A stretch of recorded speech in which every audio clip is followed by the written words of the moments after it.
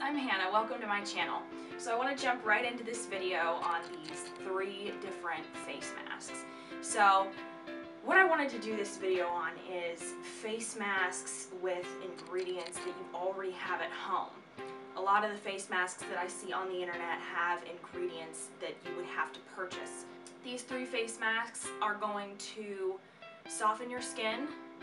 They're going to help with acne, at least in my experience. They'll help reduce acne scars. They're just great for your skin.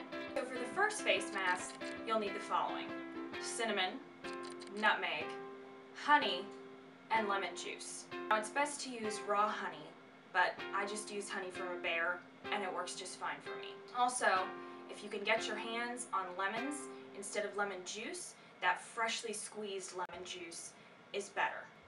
So what you want to do is you want to mix a half teaspoon of cinnamon, a half teaspoon of nutmeg, a teaspoon of lemon juice, and a teaspoon of honey. Mix those 4 ingredients together. Now I like to apply mine with a flat foundation brush, but you can just use your fingers. Apply the mix to your face and wait for like 20 minutes. Now I do want to give you guys a warning.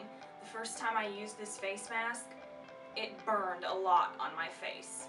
It still burns a little bit when I use it, but that's the ingredients working together to clean out your pores. This face mask for me, it helped with my acne scarring, it softened my skin, and it brightened my skin.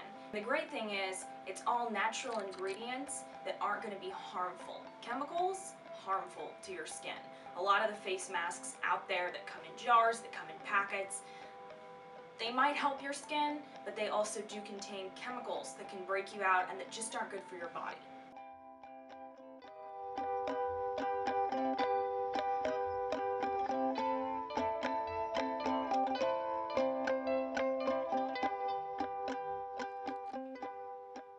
The second face mask I want to talk about is an oatmeal and honey face mask.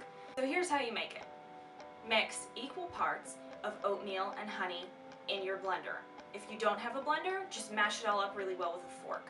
What you want to do is you want to make a paste that goes easily onto your face. If you don't mash the oatmeal or put it in a blender, you're going to end up with big chunks of oatmeal on your face and it doesn't go on very evenly. You want to put this paste all over your face and let it sit for around 20 or 30 minutes or until it starts to dry a little bit. Then you rinse it off. It's great for your skin. It's super hydrating and moisturizing.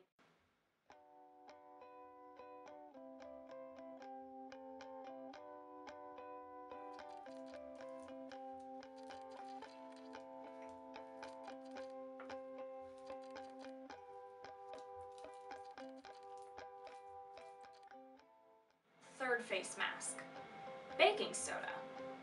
Just baking soda and a little bit of water. So what you want to do is you want to take baking soda and water and form kind of a thick paste. So what I do with mine is I just apply it to the areas where I have acne or acne scarring.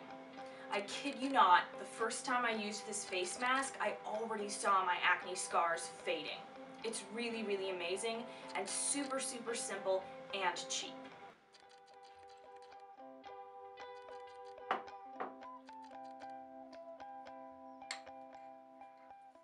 Hope you enjoyed this video. Thanks for watching.